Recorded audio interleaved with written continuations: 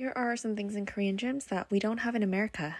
Before you go into the stretching area, you have to take off your shoes, which I think makes a lot of sense because it keeps things sanitary. Koreans have a lot of massage machines. This is my favorite. This one is great for relieving your calves. This gym literally has full-on massage chairs. This massager belt is also very popular. Koreans love cardio, so treadmills are always taken, and they always have these giant TV screens in front of them.